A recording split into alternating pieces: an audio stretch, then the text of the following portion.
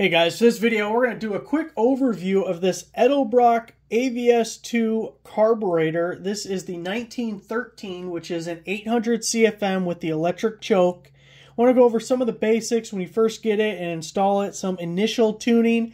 There's several other things you can deeper dive into it to really tune in your engine, but we're just going to get it up and running and get the basics out of the way. It does come with the instruction manual, which is actually really helpful. It breaks down each individual setting and is really good for getting you going, but we're going to touch some basics. Not a carburetor expert, but I've had the Performer series, which is very similar, for 20 years and been tinkering around with that and changed a lot. Now, with the carburetor, you're also going to get the carb gasket. You also get the air cleaner gasket. You're going to get your red power wire for the electric choke. You're going to get the ground. You get your stud for hooking up your throttle cable. We get the plug for the back. I'll show you in a second.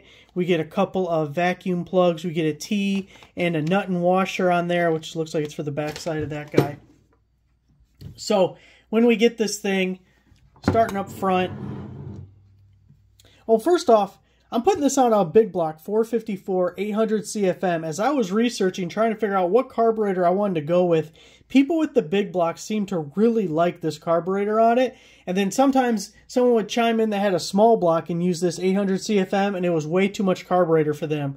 So I think that's really good. I use a 600 CFM on my 350, and I like it, but if I really, really like this carburetor, because my other one's a Performer Edelbrock, I might go with the 650 AVS2 instead of the 600. But we don't know yet because we haven't tried this big one yet. Okay, first up, the vacuum ports right here. This is timed vacuum. This is manifold vacuum. It's going to go to the vacuum advance on your distributor, and you're going to plug the other one. If you don't have vacuum advance, you're going to be plugging both of them. Now, you will hear people all over say, oh, use this one, use that one, blah, blah, blah. First off, I don't think it makes a huge difference. You're going to just end up using whichever one you feel like your engine's running the best with. On my 66, I use the manifold port over here, so that's what we're going to be using with the Corvette, which, by the way, did I mention it comes with the manual, which goes through all of this stuff, and it's really good. It has a lot of information in it. I just want to cover some basics. Here we have our idle mixture screws. Now, it's not like this is air, this is gas. It's left side, right side of the carburetor. So what I like to do is screw these all the way in until they're bottomed out and then back them out 1.5 turns. Then, to this vacuum port right here, we can hook up a vacuum gauge, or you can look at your tach, or if you have a timing light that gives you your RPM, what we're going to do is set our idle mixture screw, that's this front screw right here, and we're going to set our idle to about 700 RPM. By the way, you do this with the vehicle totally warmed up. Don't do it on a cold engine. Wait till it gets to operating temperature. Okay, so you're going to have that at 700 RPM, screw these all the way in, back them out 1.5 turns. Your goal with adjusting these is to get the highest RPM or the most vacuum that you can. So you'll make very small adjustments. You just turn it just a little bit, just a little bit. And as your vacuum goes higher, you're doing good. You prefer in as opposed to out, so start screwing in more. And 1.5 turns out, that's like the base. You may end up finding, hey, that was good. You don't even have to mess with it anymore. But you're going to go left, and then you're going to go right, and you're just going to kind of go back and forth until you get the highest vacuum or highest RPM that you can. If you get to a point where you get significantly higher RPM, you need to bring it back down to 700, so you'll be adjusting your idle mixture screw over here again. Now, if we go over here, we have our electric choke, and it's negative on bottom, positive on top.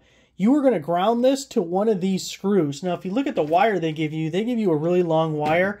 So I'm going to be shortening it up, crimping it, and figuring out which one looks the best. Since it comes out this way, I'll probably loop it over to this, because I don't know, it might look goofy trying to make it there. But anyways, that's where you're getting your ground. Now, your power, you need it to get 12 volts with the accessory port, with the key on. You don't want a constant 12 volts. And a lot of people will run this to their coil, or like for me with the HEI, the 12 volts going into the distributor. I mean, technically you're not supposed to do that. My Caprice has been wired like that for 20 years and it's worked perfectly fine. Technically you're not supposed to do that. So your fuse panel most likely does have a keyed 12 volts. that you can connect this to, and that's probably what I'm going to do on the Corvette because it's like the right way to do it. So you're going to have your 12 volts there. Now this is adjustable as well. You have 3 bolts right here. You loosen those and you rotate it. You can see the pink mark there and all these little notches to give you kind of a guide of where you're at and where you've been. And I haven't had to adjust the electric choke on my Caprice, or I haven't at least, since I bought it. Can't help you with how to adjust it, but it's a spring in there. You're adjusting the tension and how closed this guy is up here. The main thing is you want it wide open when you're all warmed up and ready to go. Now, here we have our fuel line. It comes with this little tag. You're going to have a rubber hose going to that.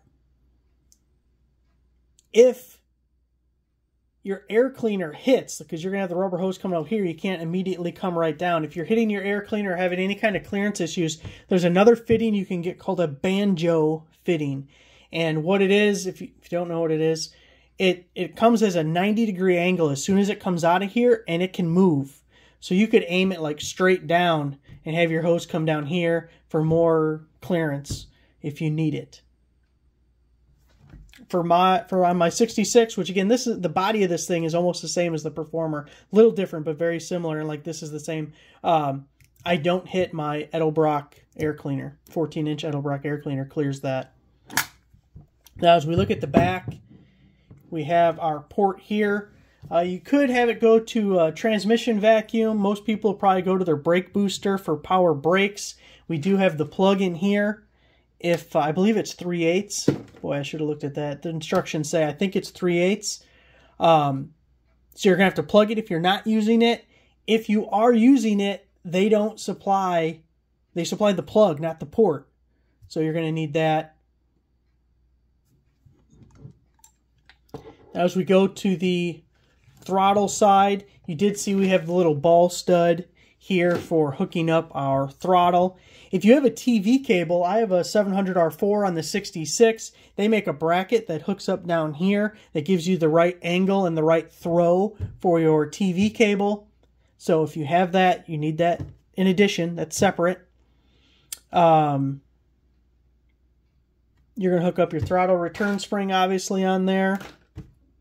This bottom screw is your high idle adjustment. So when the engine's cold, you can adjust if it's too high or too low, whatever. But that's only when the engine's cold. We have our accelerator pump adjustment right here. You can see there's 3 positions. It's currently in the top position. You just pull that little clip in the rod. And so that is like your initial shot of fuel when you're first accelerating. At the top position, that is the leanest position, and then the bottom position is the richest. If you have a hesitation or a bog when you first hit the gas, it's likely you're too lean. So you may want to switch this to a position that's a little richer. I'm going to leave it there for now and see how it goes. It's pretty much how I feel about all the adjustments on this carburetor. Just leave it where it comes out of the box and then make some fine adjustments as we go. Now, the other thing that is a pretty easy change that you may want to do is your step-up springs and rods that are inside here.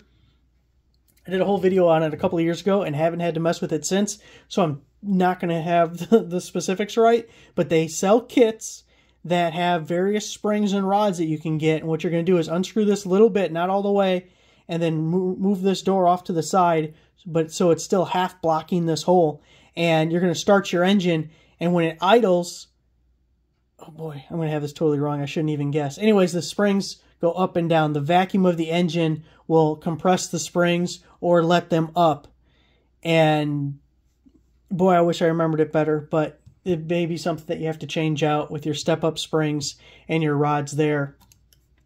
Now, another thing is your little squirters down here.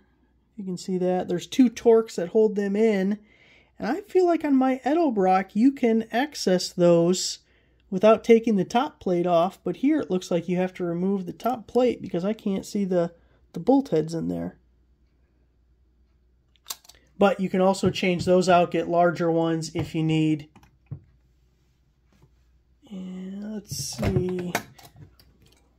The only other thing to mention is this adjustment here for the rear butterfly. You got the spring here, you have a Torx, and you have the slotted screw, and you can increase or decrease the tension here.